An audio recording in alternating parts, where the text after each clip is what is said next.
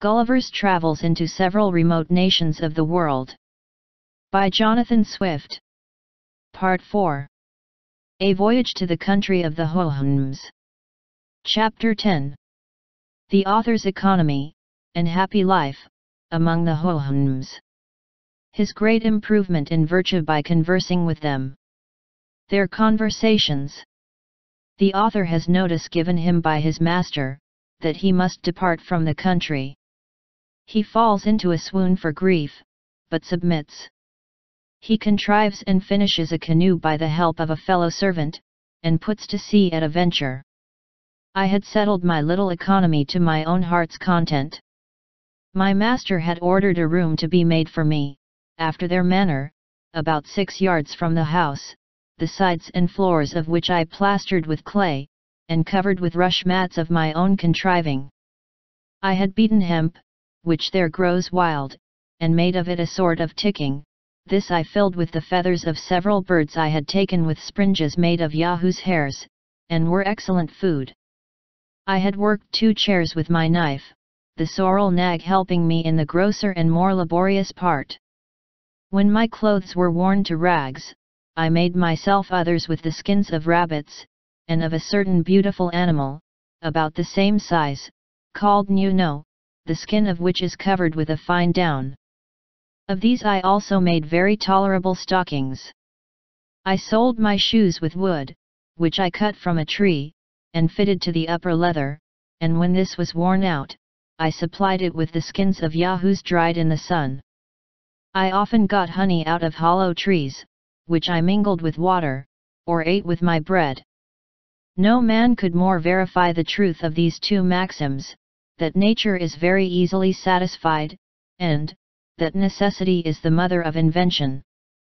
I enjoyed perfect health of body, and tranquility of mind. I did not feel the treachery or inconstancy of a friend, nor the injuries of a secret or open enemy. I had no occasion of bribing, flattering, or pimping, to procure the favor of any great man, or of his minion. I wanted no fence against fraud or oppression. Here was neither physician to destroy my body, nor lawyer to ruin my fortune, no informer to watch my words and actions, or forge accusations against me for hire. Here were no gibers, censurers, backbiters, pickpockets, highwaymen, housebreakers, attorneys, bawds, buffoons, gamesters, politicians, wits, splenetics, tedious talkers, controvertists, ravishers, murderers, robbers, virtuosos, no leaders or followers of party and faction, no encouragers to vice by seducement or examples, no dungeon, axes, gibbets, whipping posts or pillories, no cheating shopkeepers or mechanics, no pride, vanity or affectation, no fops, bullies, drunkards, strolling whores, or poxes, no ranting, lewd, expensive wives, no stupid, proud pedants, no importunate, overbearing, quarrelsome, noisy, roaring, empty, conceited, swearing companions. No scoundrels raised from the dust upon the merit of their vices, or nobility thrown into it on account of their virtues, no lords, fiddlers, judges, or dancing masters. I had the favor of being admitted to several Houyhnhnms, who came to visit or dine with my master, where his honor graciously suffered me to wait in the room, and listen to their discourse. Both he and his company would often descend to ask me questions, and receive my answers. I had also sometimes the honor of attending my master in his visits to others. I never presumed to speak, except in answer to a question, and then I did it with inward regret, because it was a loss of so much time for improving myself, but I was infinitely delighted with the station of an humble auditor in such conversations, where nothing passed but what was useful, expressed in the fewest and most significant words, where, as I have already said, the greatest decency was observed, without the least degree of ceremony, where no person spoke without being pleased himself, and pleasing his companions, where there was no interruption, tediousness, heat, or difference of sentiments. They have a notion that when people are met together, a short silence does much improve conversation. This I found to be true, for during those little intermissions of talk, new ideas would arise in their minds, which very much enlivened the discourse.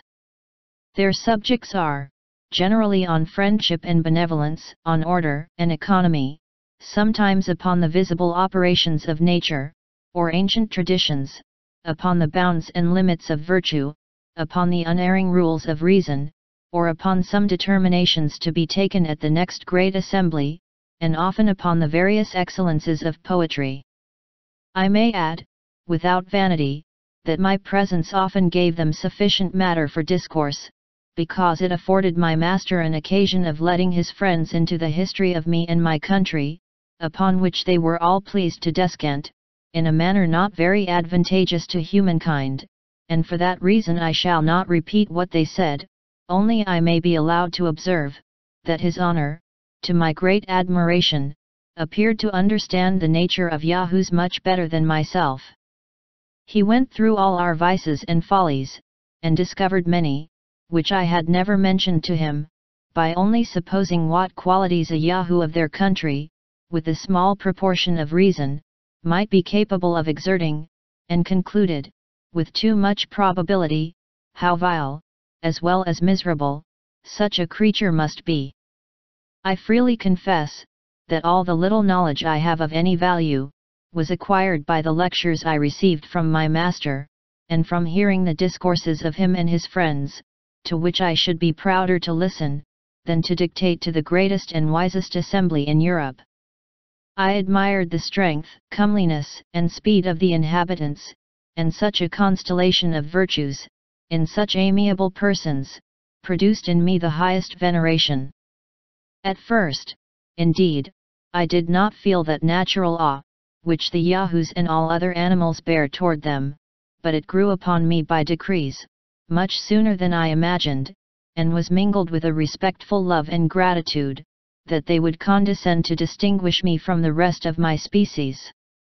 When I thought of my family, my friends, my countrymen, or the human race in general, I considered them, as they really were, Yahoos in shape and disposition, perhaps a little more civilized, and qualified with the gift of speech, but making no other use of reason, than to improve and multiply those vices whereof their brethren in this country had only the share that nature allotted them.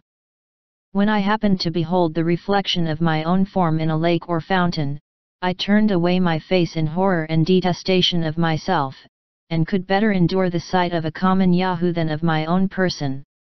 By conversing with the Hohums, and looking upon them with delight, I fell to imitate their gait and gesture, which is now grown into a habit, and my friends often tell me, in a blunt way, that I trot like a horse, which, however, I take for a great compliment.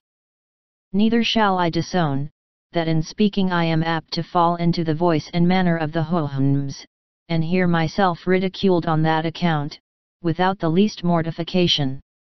In the midst of all this happiness, and when I looked upon myself to be fully settled for life, my master sent for me one morning a little earlier than his usual hour. I observed by his countenance that he was in some perplexity, and at a loss how to begin what he had to speak. After a short silence, he told me, he did not know how I would take what he was going to say, that in the last General Assembly, when the affair of the Yahoos was entered upon, the representatives had taken offense at his keeping a Yahoo, meaning myself, in his family, more like a Hohum than a brute animal, that he was known frequently to converse with me, as if he could receive some advantage or pleasure in my company, that such a practice was not agreeable to reason or nature, or a thing